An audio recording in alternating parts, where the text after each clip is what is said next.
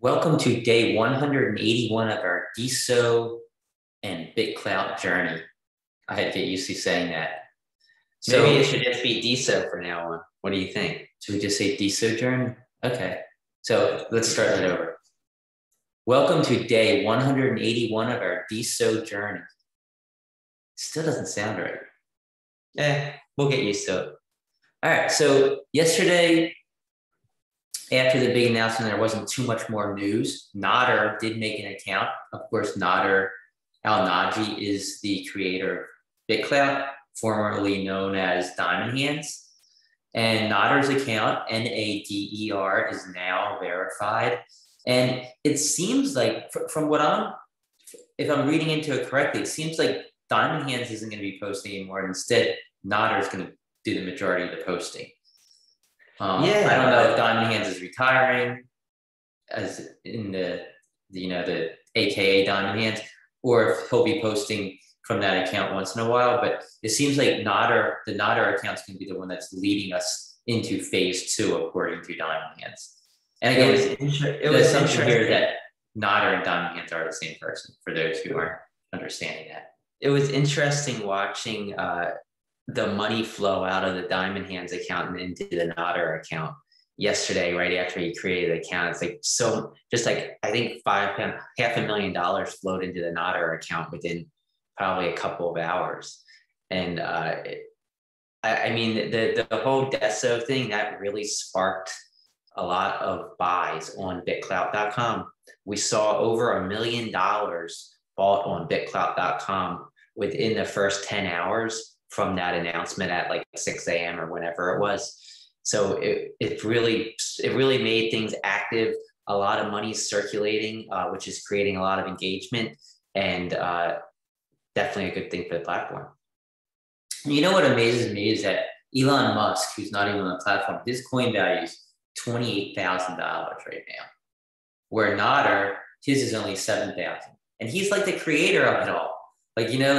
It amazes me how people are so invested in Elon Musk, but they're not actually invested in Nader, the creator of DeSo and BitClout.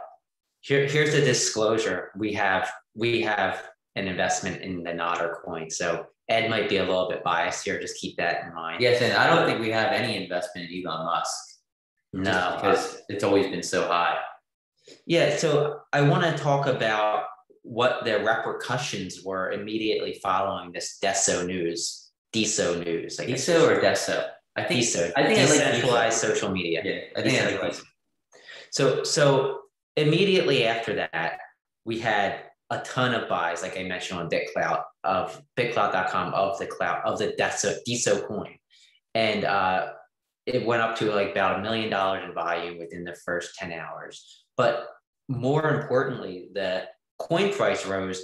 I think it hit $106 or $107 at one point on blockchain. But even more important than that, we saw a 60% day over day increase in daily active users.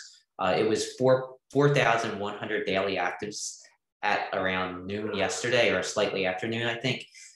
We also saw a drastic increase in the number of users having 10 plus actions. An action would be making a post, making a reply, giving a diamond.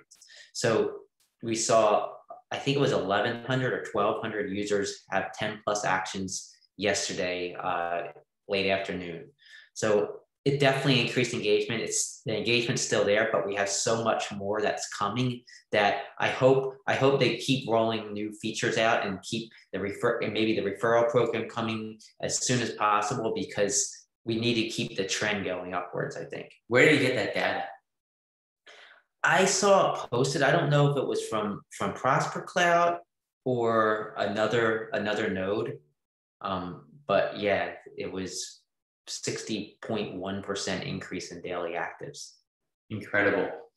So in other news, BitClout Kids ends today. Our NFT project. The silver version of the coin is going to end at 7 p.m. Eastern time.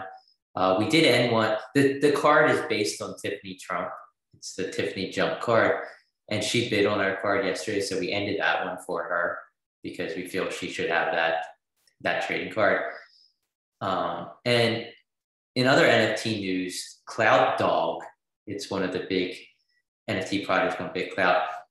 They've released a website, which is really useful. It's cloutdog.art, I believe. Let me double check that. Cloutdog.art, and it allows you to sort all the rarities in the different categories like background color, background pattern, skin color, skin pattern, eyes, nose of all the Clout Dogs. So you can kind of find which ones are rare. So far, 437 of the 10,000 have been sold.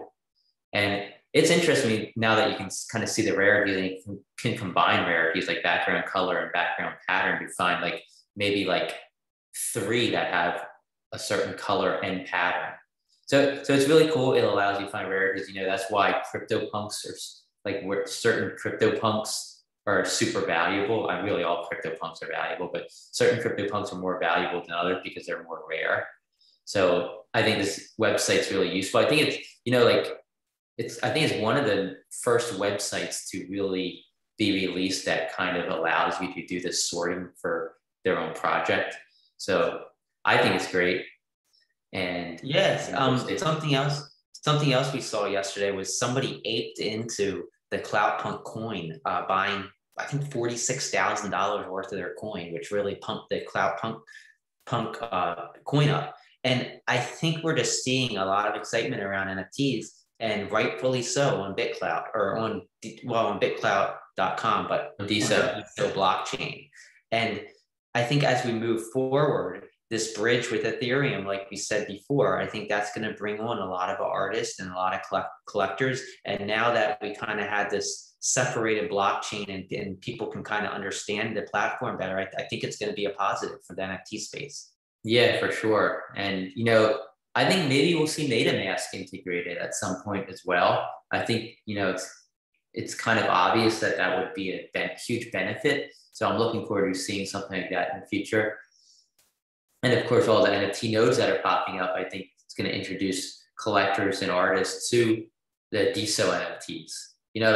I think, they're no longer are they BitClout NFTs, they're DeSo NFTs. BitClout's just one of the platforms where you can mint them on. So a lot of exciting stuff in the future. Like you said, the referral program, we're expecting that sometime soon, the new front end, and the marketing in general. Yeah, I think that this is the spark, but I think that the fuel has yet to be poured on the fire. And this isn't, they haven't done any of the fuel in the fire yet. The fuel in the fire part is going to be the marketing. This is just the rebrand. And I think we're going to see the fuel being slowly poured on the fire starting pretty soon. And we'll see where it goes. Yeah, and yesterday we saw a lot of publicity. And I think that's important to point out. We saw an article on CoinDesk. We saw Fast Company with a great interview of Nader.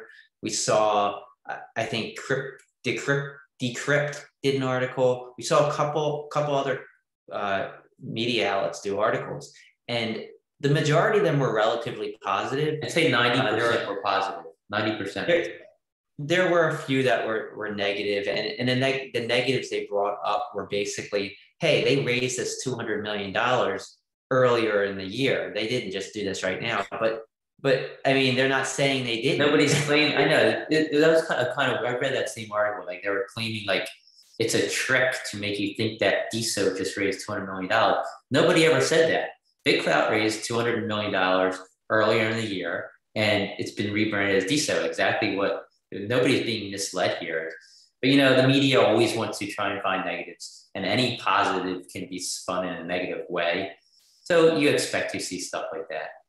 I mean, they had Google Ventures, they had Social Capital, they had Coinbase Ventures, they had Gemini. They were all throwing money at this project back in December and January.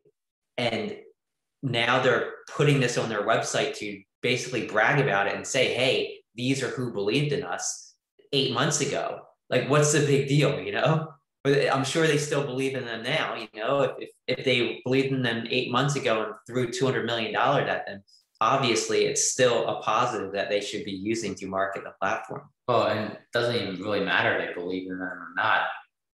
fact is, the DeSo Foundation now has $200 million to push forward decentralized social media. So I think that's a plus, no matter how you look at that.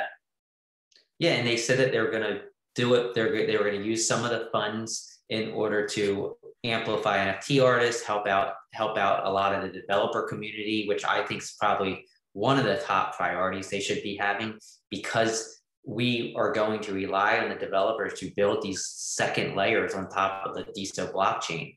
So that is exciting. They also mentioned that they're gonna help use the money on small creators. We don't know exactly what they're going to do there, but I think that's interesting. It should get some people excited.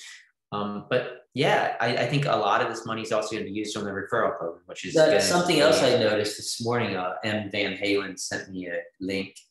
There's actually some job posts floating out on the internet where DeSo is hiring software developers. So that's exciting as well. I think they're pushing forward with this and pushing forward quickly. Yeah, a lot's going to happen in the next month or two. I think where they're going to probably like boom, boom, boom. They're going to try and keep this upward trajectory going. And I don't mean upward trajectory in price. I mean in the daily active users and in the engagement that we're seeing, because I think this is that's what's important. We can't have another major lull, because that's going to get even more people to kind of fall off I guess. Yeah, I think Nader realized that in the core team. Once the rebrand started, we had to go full force ahead and like really push it. And I think that's why I think the referral program is going to drop any day now. The new front end's going to drop any day now. And once the new front end's here, once the referral program's here, that's when the fuel and the fire can start being pushed. And they're going to be paid advertising to get the word out there that there's this decentralized social media platform where you can make $16, I think that's what it is right now, simply by signing up, and earn additional, I don't know how much they're going to pay per referral, whether it's $10 or $50 per referral. I don't know how much it's going to be, but they're going to be able to advertise that. And that's where I think we're going to see the exponential growth, because, somebody's going to discover it through advertising, and then they're going to advertise it themselves by telling their friends, making Facebook posts, making Twitter posts, probably buying ads themselves. If you're going to be paid, $10 for every referral you get, it's probably going to be worth it for you to spend money on advertising.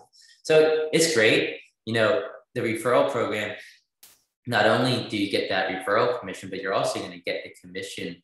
If any of your referrals buy your coin, you're going to collect an additional founder reward. So, there's multiple ways to earn. So it's really exciting. And I think we're going to see that all kind of materialize in the coming days and weeks ahead. And what this core team is going to excel at is, after they push out this new front end, I think they can take a step back from BitClout.com and concentrate almost solely on the DeSo blockchain, and adding features and maybe ways to put more data into the blockchain for other features that people might want to roll out in other nodes. And I think that's going to be important, their work on the blockchain, not so much their work on BitClout.com. Yeah, for sure. And then, hopefully we start seeing new nodes pop up that look different than BitClout.com. We've seen that in respect to, some of the Pulse, BitClout Pulse, which is now Pulse, I believe, and all the NFT platforms, but we haven't seen it as far as just a traditional social media platform looks. They all look exactly like BitClout right now, but anyone can design a front end that can overlay this blockchain to look however they want. And that's what I'm excited for. I want to see how different developers come up with different ideas. Absolutely. I think that would be a great place to end day 181 of our DeSo journey. We'll talk to you tomorrow.